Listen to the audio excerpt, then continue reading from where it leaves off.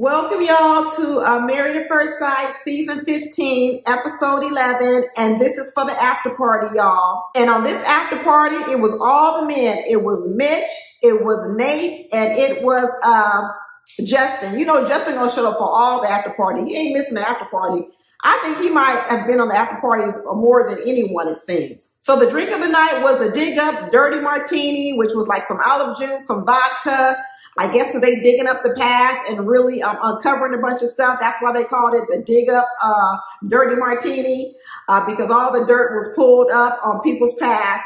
And this was like a full on therapy session, y'all.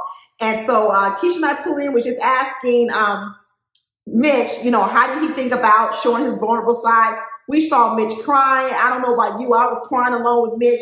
I was really enjoying seeing Mitch really go deep and uncover some stuff that seems like it has been hindering him for years, y'all. And so I think that it was very cathartic for him. I think that regardless of what happens with him and Kristen, I hope they make it, but I think Mitch is going to be a changed person, because a lot of the stuff that Mitch talked about on this episode was also watching himself back on the film. And what he's saying is he never really realized how bad he was. And he talked about on the wedding day, he talked about how he was treating people, how he was responding, how his overreaction was. He talked about the whole shirt gate. He talked about a lot of different things. And I'm telling you, he seemed really remorseful. I think he was also very embarrassed.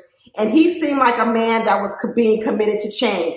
So regardless of what happens with this marriage, I think Mitch is going to be a changed man for the better. Does he get rid of all the stuff that we don't like about Mitch? I don't think so.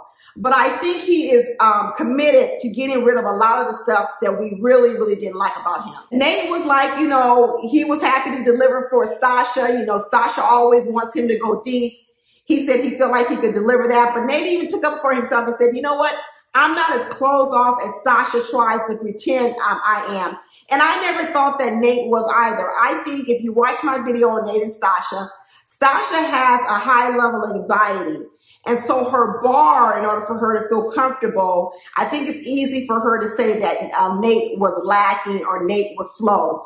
But I never really thought that Nate was slow. I thought that Nate was showing her things continuously, that he was moving in the direction that she even wanted.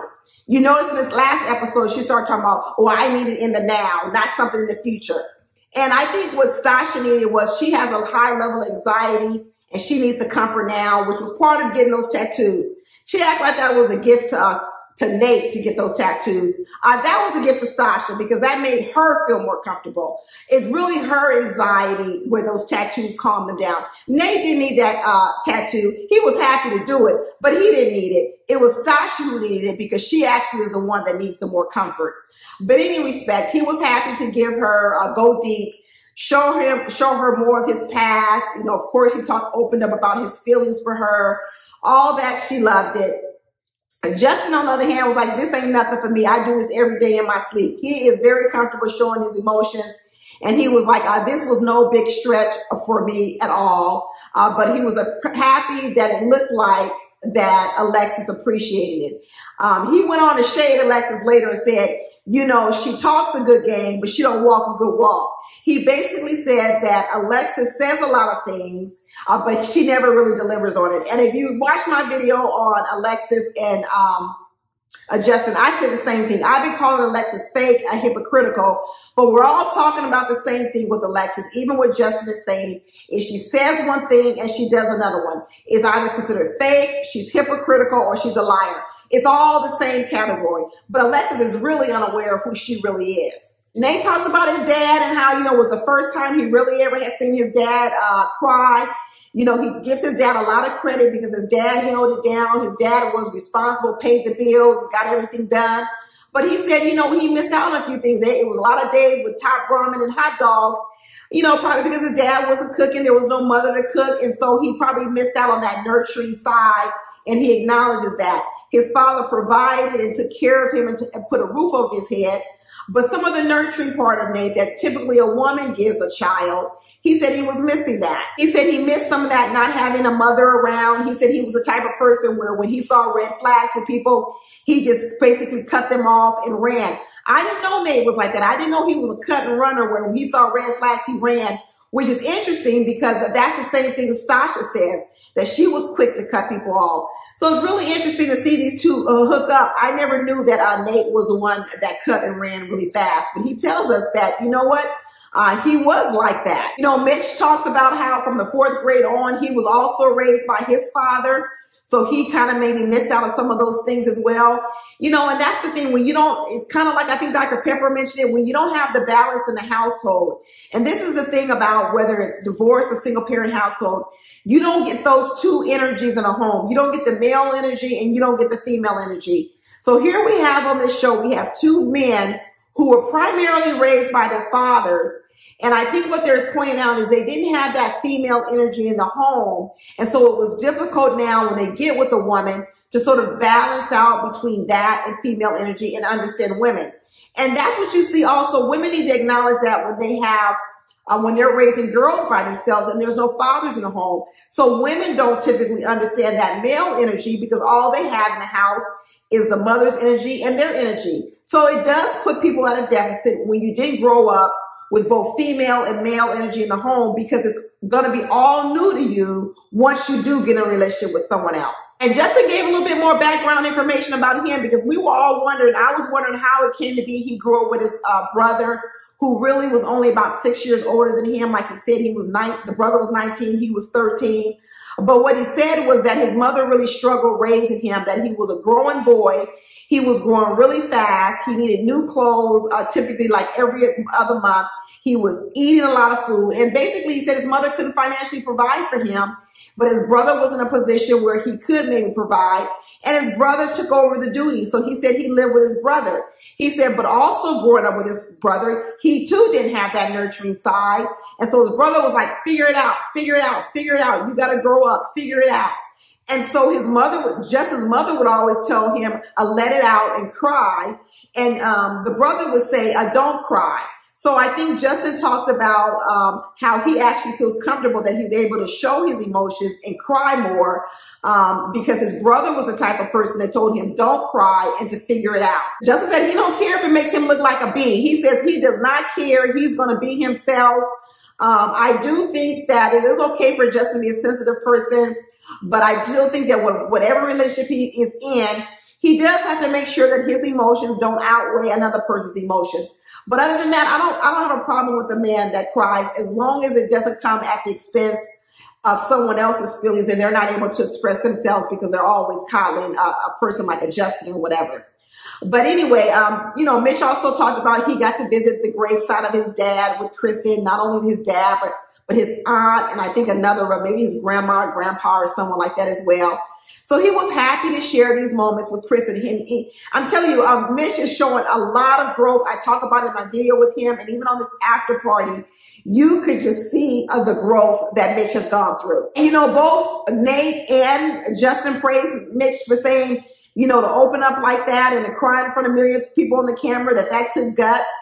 And Mitch was like, oh, I didn't think about that, but I did it in front of millions of people. But it's true. You know, Justin, who's very familiar in this area, was saying that, you know, that takes guts. A lot of people condemn emotional people, men who cry, as being weak. But the honesty is that it actually takes guts to cry in front of millions of people. So, you know, Justin was giving Mitch the kudos, and so was Nate. But Mitch was talking about how, you know, he comes off really prickly. He comes off as, you know, condescending. He was really taking ownership for the way he came off on the camera. I guess by the time they feel this after party, they've been able to see a couple of episodes already because Mitch was talking about how, you know, of course he saw himself on the wedding and all those types of things. So they must pre-release the episodes to them so that then they can then come back and take these episodes of the after party. Nate said he loved learning about Stasha, that at one time she was introverted as well, because he talks about that he was. You know, these two are really finding out they have very similar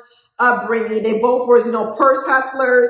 They both were introverted in the beginning. They both didn't fit in. They both want to be entrepreneurs and boss people now. So when you look at Stasha and Nate, they have a lot of things in common that bond them together. And I think that's what's making their marriage one of the stronger ones this season. They started talking to Justin about the whole Alexis thing, and Justin started admitting that, you know, he does get in his head a lot. He loops in his head, probably because his emotions overwhelm him. And he was saying he needs to work on that. He said that sometimes he creates this other narrative in his head that's not really there. He didn't notice it before. He knows it now, and he wants to work on that so that in the next relationship, he'll be a little bit better. You know, he mentioned that he and Ben aren't even friends anymore, that the relationship got ruined. I guess it got ruined during the time when Ben probably was upset with Justin because he told the secrets that he was talking to Morgan about with Alexis, and then Alexis went back and blabbed to Morgan. And I think that, you know, and I think that Justin was hurt over that because he almost like he was about to cry again. So I'm not quite sure if they're friends, or they're definitely not the level of friends that they probably were before, it looks like. So it looks like he has fallen out a bit with Ben. Ben's a nice person, so I don't think Ben will probably be mad at Justin, but he probably may not talk to, and he probably doesn't reach out to Justin like he used to. And I think that has kind of upset Justin a little bit. But it was interesting when they started talking about it. You know, Nate called Alexis a snitch. He basically said that even though Alexis heard that conversation between Justin and Morgan, or Justin and Ben, Alexis was a snitch. I agree, Nate. Nate be calling stuff out for what it is. I agree. I think it was wrong for Justin to have being on speakerphone so that Alexis could hear. But I think it's equally wrong for Alexis then to have taken that information, to have betrayed her husband, to put her husband out there and hang him out to dry, all so she could give Morgan the information. So basically what she decided to do was she would rather make Ben look bad, make her husband look bad, so that she can give some information to Morgan. I don't believe it. I don't believe Alexis was looking out for Morgan. I think Alexis does what she likes to do, and that is to run her mouth. I don't think she was looking out for anyone's feelings at all. But both Mitch and Nate started to say that, you know, at first they were 100% Ben, but then they also heard Morgan's side of the story, and so it kind of clouded the story. But I'll tell you this, I'm pretty sure Morgan told the story in the middle, because she doesn't tell stories from the beginning. But what they did say was that they found out some of the things that Ben was saying was partial truths. And like I said in my video about Morgan and Ben, they probably were partial truths, because Ben was straddling this fence of still needing to talk, but then also trying to honor the agreement not to say anything. So when you're trying to honor the agreement to be quiet, but you need to talk, what happens is you talk, but you don't tell the whole story. So as a result, it becomes a partial truth, which a lot of people say that's a lie, and it could be a lie, or it's misleading. So I think that's where Ben got into trouble. What he really should have told Morgan was, I can't do this for you. I need someone to talk to, and so I can't honor this agreement not to talk to anyone. Because by telling Morgan he could honor it and then talking makes him look like a liar. But if you look at my video between Morgan and Ben, I put responsibility on Morgan, because her request that he not talk to anybody was a problem in and of itself. She actually created the original problem when she really thought that she could tell Ben, don't talk about us to anyone. No, you don't own my voice. You don't own who I can talk to make myself feel better if in fact I'm struggling. That's part of mental health, and people who need to talk to people should be allowed to talk to people if it's going to help their own mental health, not just to cover and protect Morgan. But they all said, you know, Ben doesn't like conflict, so I think they still kind of believe Ben a little bit more. And what they're saying is just what Nate said to Morgan, what's up with the hostility? Because I think they recognize that by nature, Ben is more of a calm person. He's a likable person. He likes to get along with people. He doesn't like controversy. And Morgan, she likes the fighting ring. Just like Mutai, she likes to fight. They talk about they still optimistic about Morgan and Ben. They're not optimistic.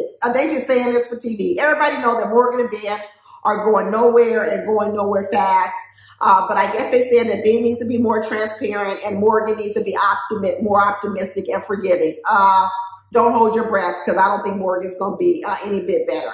But that's it on the after party, y'all. Let me know what y'all think. I'll talk to you later. Bye.